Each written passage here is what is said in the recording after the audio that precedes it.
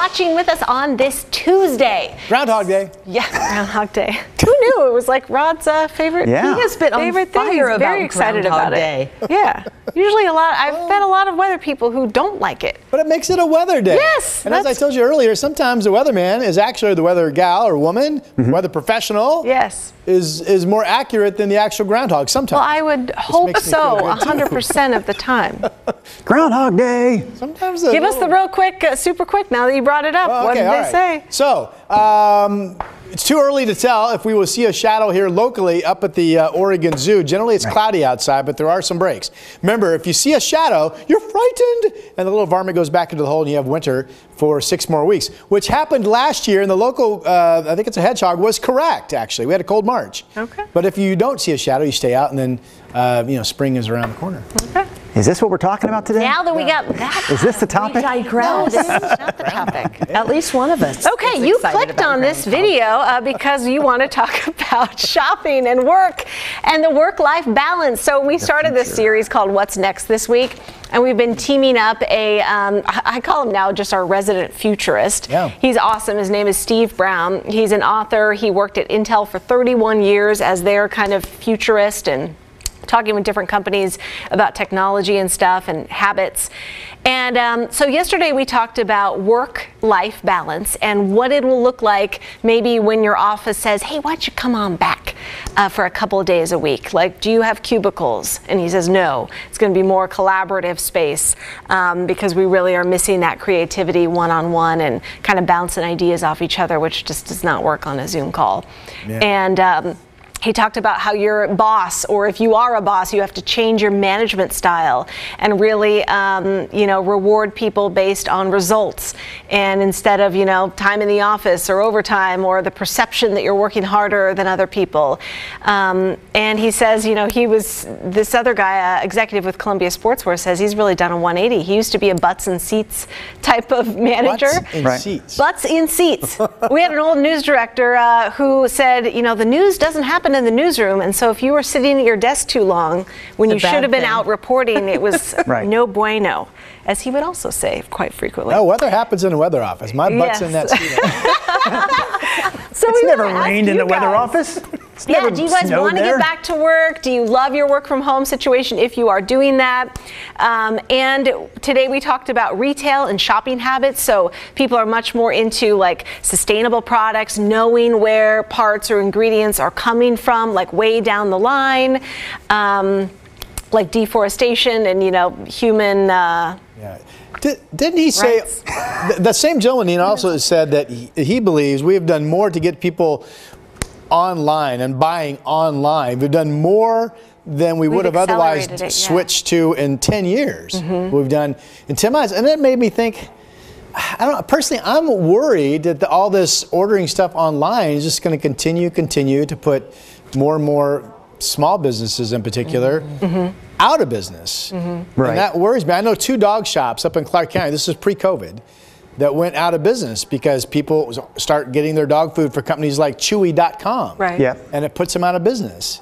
So I'm really cognizant, man, if there's something I can get at a local store, even if it's going to be more, I go do it because that does concern me. Yes, and that's great, and he said if you are, a small business or even a medium-sized business locally, like you have to make your store or your website convenient. Yeah. You have to, or else you just, Right. that's exactly what will happen. People will just get it at an easier store. So you have to make your website like, 2 clicks to get to the product and buy it. And you can't, make it all pretty and no substance. And you have to offer, like, we'll walk it out to your car curbside or any other type of convenience. And you have to make it, if you are thinking of like, starting a new thing or going after your dream now that you've realized you should do it in the pandemic, it needs to be something that we all either need or really want.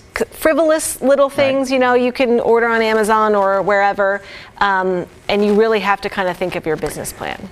Rod, you had me thinking there because I started to feel guilty. We get Blaze's dog food every month delivered from Chewy.com. It's cheaper, I think. I don't even know if it's cheaper. It's because basically about a year ago, the vet said he should be on this special type of food. And so I had to go to the vet to get it. At least that's what I led myself to believe. And the vet wasn't exactly conveniently located to my house. So Mia found it online and now we get it delivered. But I was thinking, honestly, it is great, right? We all say shop local, buy local.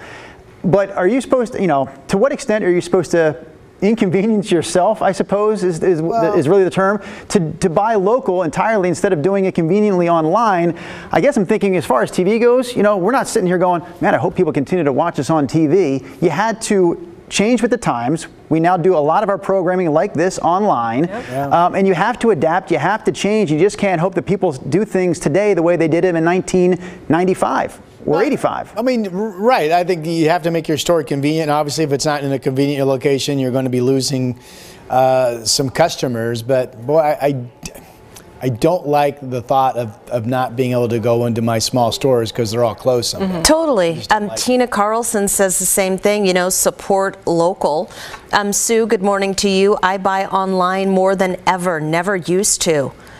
It's easy to do, right? Jake Moe, same deal. I support local. It really is about choices. I mean, right now it's about safety because you can't have a ton of people in one place, but it's a hard line. But especially the locals, like I don't know if you have favorite shops that you go into, you get to know the shop owners, they know you. So it is kind of like you're abandoning a friend. Right. I mean, I can't think of the name of the store. If you live in my area in Hazel Dell, it's off of 78th Street by the Safeway. There's a Safeway shopping mall there. Yeah. And Tristan owns the store. What kind of store? It's the dog store. So we get all of our dog stuff, even stuff that I know I could get cheaper at Target or certainly online. I go buy it there. But I am disappointed if I walk in and Tristan's got the day off because I enjoy just chatting with him. I'm like, where's Tristan at? Where's that guy at? So like Brenda said, it's part of the experience I look forward to. Is it called Rough Life? I don't think so, but that's not a bad name. Yeah, thank you. Rough. Oh, this is interesting. Connie Staub Miller says, although I would like to shop more locally, so many shops don't enforce mask wearing. Really? Interesting. Like I always see people inside 100% wearing masks. So I'm ordering sometimes from Amazon, pick up groceries at Safeway. Hey, you know what I never did, Nina, which was online grocery shop. Now we're doing that. With this whole COVID variant thing and double masking, I'm like, no, it's just not worth it. So we tried Instacart, and then Instacart got some bad press for the way it treated its union workers. And I am in a union after I'm like, can't do that now. So Safeway, the that click list pickup is fantastic. Nice. Our orders have been like basically 100% right every single week. Mwah. Nice. Thank you. That's great. That's awesome. That's one change that I seriously. Yeah, I know a lot of people. Do we have those comments that people kind of chimed in on Facebook about, because grocery shopping and pickup like that was a lot. So Elizabeth says, this was on Facebook, we posted, how have your shopping habits changed? She says, I've done a weekly meal kit service and Imperfect Produce. It's a great company. It cuts down on visiting the grocery store. Rick says, I'll go grocery shopping early in the morning during the week when there's less people in the store. Very smart. Peggy says, we don't have grocery delivery or curbside in my small town, so I shop between 7 and 8 a.m. and stock up. Everything else is Amazon right now. Yeah. Stanford Walker, we have another one you're reading? I'm sorry. Terry, not shopping hardly at all. Online shopping is the new norm. Yes, so factor that in if you're thinking about, making a new career or a new business. Got to make it easy for people. Yeah. Stanford Walker, faithful viewer, says, nothing the same since COVID. I think we need to do some major change in the workplace and style. The current work style and management style is very outdated. As long as your work is done by a set time, you as a worker should be good. And I think that's definitely going to change, right? And that's what, people are just loving is like, I mean, if you've been, you guys, except for me and Brenda, have all worked at home for some period of time. And I mean, hopefully when that clock chimes, at the end of your time, like you can just go upstairs and go out in the hallway and be with your family, like it's pretty great. You're saving on commute time, saving on gas money. Can I say this in case our boss is listening? I would accept a cut and pay, not a big cut and pay, but a small cut and pay.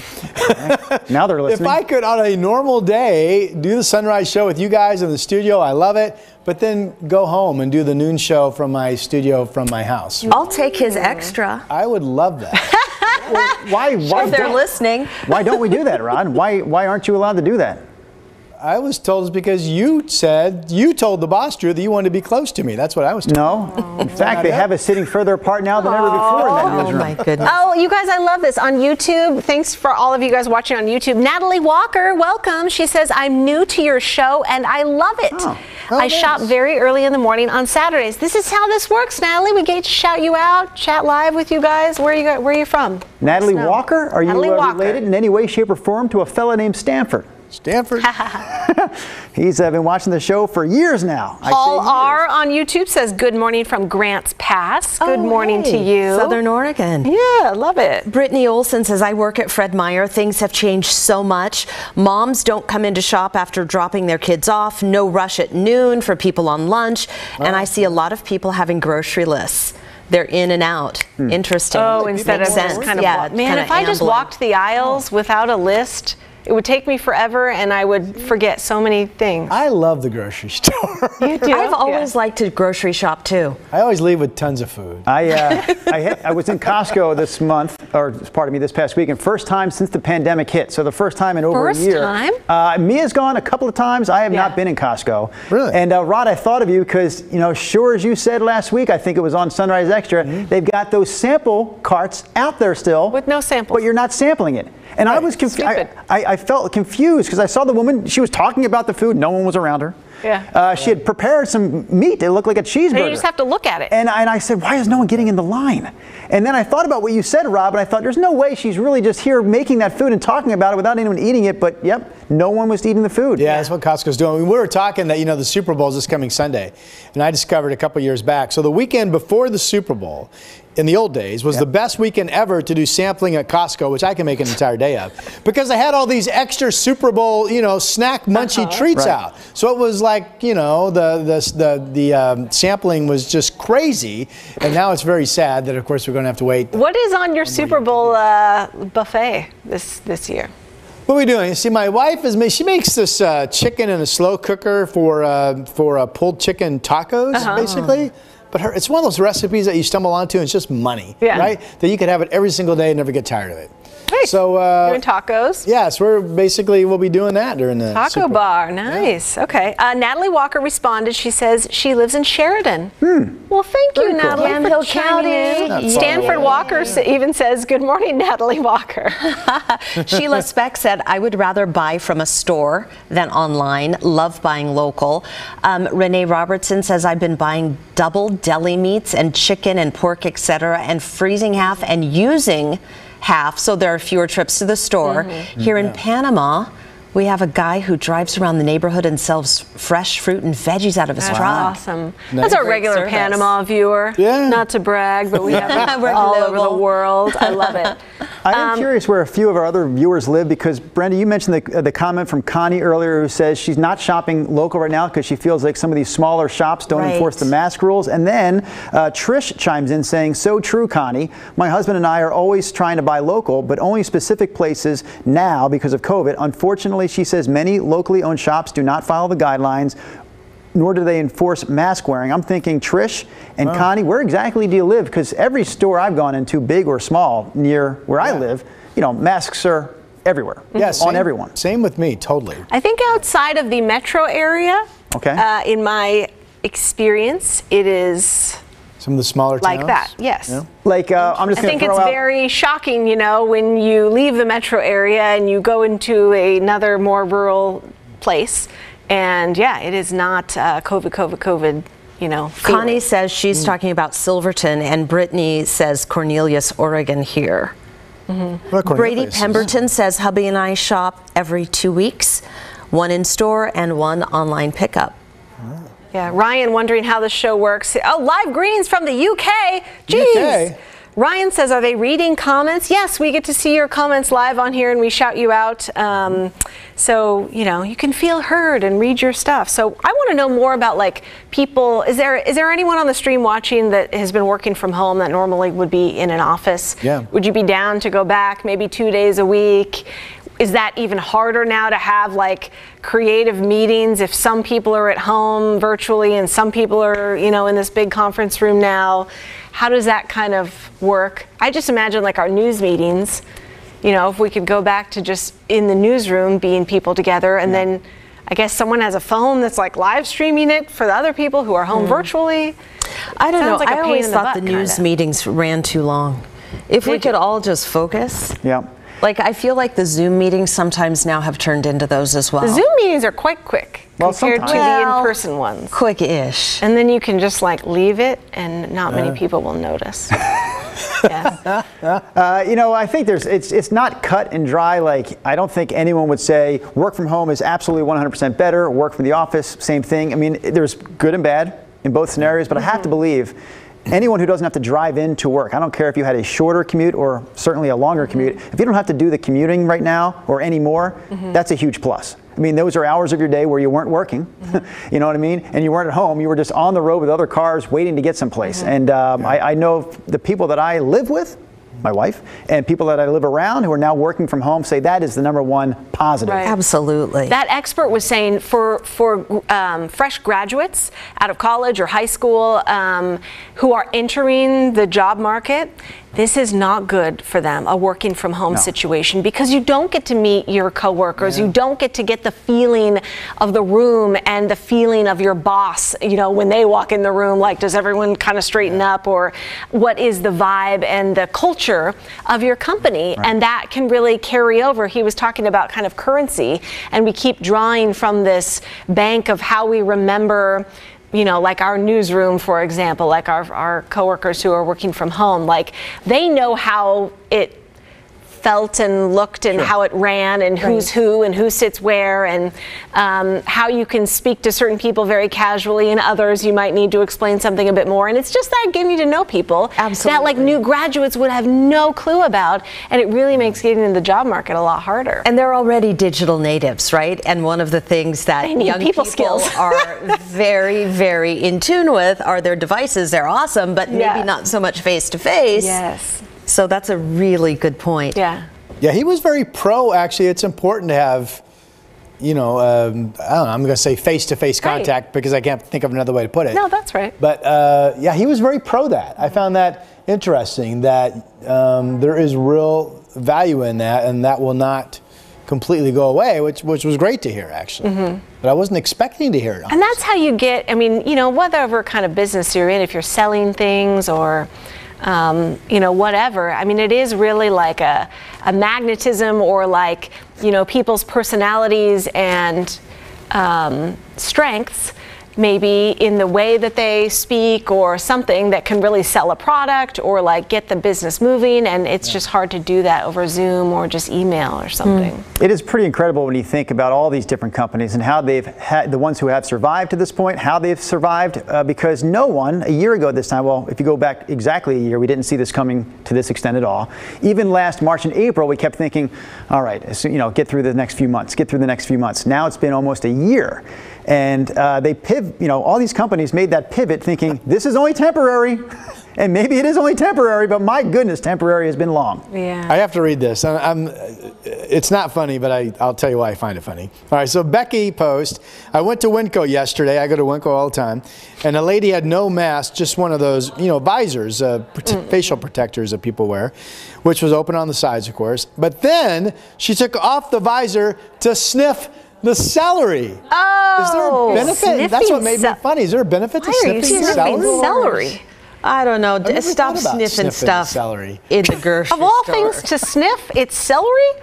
The world is going to hell in a handbasket What is it because we're supposed sniffing to celery. smell like?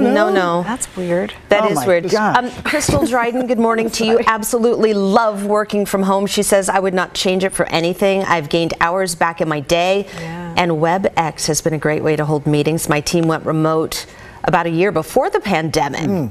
Oh, so we had time interesting. to establish a routine. Yeah, that's really Saving interesting. money on rent and leases. Back to YouTube. I love everyone heard that we were doing shout outs, and so they're talking to us. Flores says, I'm working from home, and with a newborn, I would rather stay at home. Yeah. Shell says, I work from home versus an office. It's functional, but not seeing people is the hardest part. I'm curious. Go ahead. Oh, go ahead. How does Flora work from home while taking care of a newborn at home, right? I mean, Yeah, those that's seem like hard. that's mission impossible. They sleep a lot. At least that, yeah, they do sleep a lot. Sleep during the day don't and keep recall ours you up sleeping a all whole lot. night. Joshua Flores- Madrid, good morning to you. Joshua. He says, can't really online shop to maintain my home bar, so I'm out and about supporting many local liquor stores to keep up the inventory. What's your favorite liquor store? Tell me. Tell me.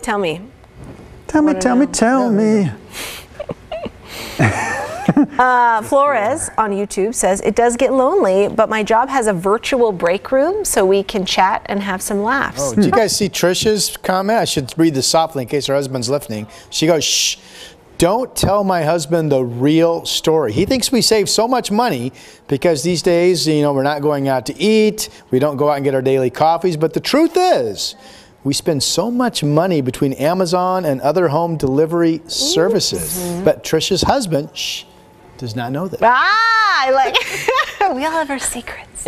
Right. You got to get that package off the porch before they come looking. Exactly. That's my motto. Oh, boy. Ryan is loving the show. He's our viewer from UK. It's his first time. He says, man, this is ace, which means, I guess, good. I wish our news people did this. Is it me, or is it just mad to see news people talking to us? Can we create a rival? Is Can it we see mad? if we can get 2 Panama viewers or listeners before we get 2 UK viewers, or vice versa? I need to jump a friend on the stream. We're I here heard that every day. We're huge in Bolivia, from what I understand. Oh, Huge. Yeah, I like huge it. Is it Bolivia. huge? Huge. Huge. Yes. Howard Wright says, while some of the non-enforcement things that he's seen were stores not limiting the number of people in the store, they posted it but never really enforced it, especially over the holidays. So before we go, let's give a sneak peek. So tomorrow we're talking about, our futurist is going to be talking about hospitality and like all the folks who work in hotels and motels and restaurants and bars and the travel industry, if you work for, the airlines. And things are not good for the Portland market in that respect. A lot of people, see the news about our protests. We are one of the states with the strictest COVID guidelines, so you're not going to book a hotel room if there's not stuff to do around there. And so we are one of the last markets to kind of make a comeback after this. And so we talked with Provenance Hotels, which owns 6 of them here in Portland. Only 3 of them are open right now. The other 3 are temporarily closed during the pandemic. And they talked about having to get desperately creative of hey, book a room for a one-on-one office meeting, or, come to use it as a home office away from your house and kids for a while. And they use heat maps, and they track how many people are driving in to the city from other places in Oregon or Washington, and so there's people coming regionally. People aren't flying here, and they won't, but what that kind of translates to for jobs. So we're going to be talking about that tomorrow. Looking forward to it. You can also wrap up the way we started. Groundhog We Day. have time for Hey! Punxsutawney My Phil. turn to see. But Director Brian There's a Matthews said that perfect there's a moment shadow here cast of where the me. gentleman holding 6 more weeks of the women groundhog, hurt me. Punxsutawney Phil, gets scratched on the hand. Oh, I thought he got pooped on. Well, there's see, someone circled the scratch mark. Punxsutawney Phil. A little Notice that aggressive today. It's Hey, cloudy. grab that poor little Notice thing. it's cloudy. They're saying the groundhog saw his shadow. get Rod But it's started cloudy. Bye, you guys. Thanks for watching. We'll see you tomorrow.